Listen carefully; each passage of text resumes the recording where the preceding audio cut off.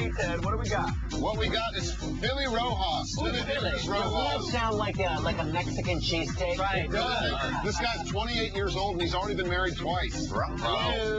So he's a graphic artist. Cool, that's good. 2 words sum up Philly's wardrobe, and those words are hip and hot. He acknowledges that his fashion is a little too laid back for the workplace. Sounds like you're not taking your professional life very seriously.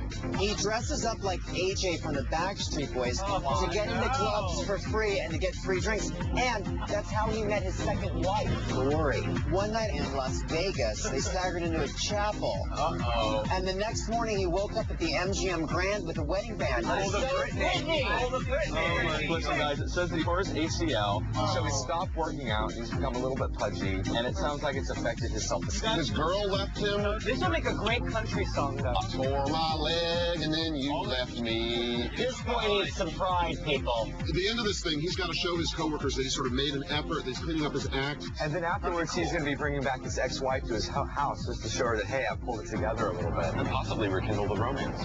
You know what? I think he's been sitting at home having a pity party. I think we need to put a stop to it. We need to crash the pity party. These backdoor boys need to kick his backstreet ass.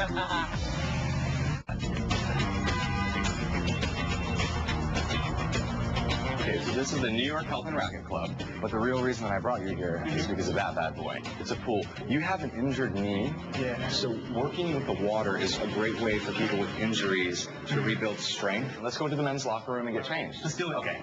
So my goal for you is really just, get your heart rate up and just strengthen your knee. And the pool is a great way to do that because the water provides constant resistance for your muscles in your knee and even will strengthen your ligaments. And also, the water is buoyant, so you don't have hard impact workout. This is not meant to be a comprehensive aqua aerobics class. It's just to show you some basics that you can do on your own. Okay, so the reason you're wearing this buoyancy vest is because it makes you more buoyant in water. It's less impact on your knee. The movement when you're jogging in water is more of an up and down movement first. Once you get that down, then you can take it forward. And you just move forward just a little bit. Feel that? Feel that. Yeah, does your knee feel pretty good now? It's getting so much looser. It is. Okay, cool. Other things you can do in the water. You can jog in place when your knee is high.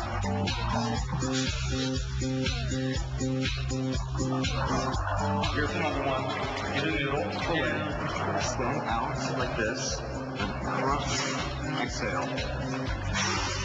That's one way to work your abs, okay? When you take something like your body on and you transform the way your body is, it affects everything in your life. And that's what this whole thing is about. It's about changing on the outside, and it's about changing on the inside.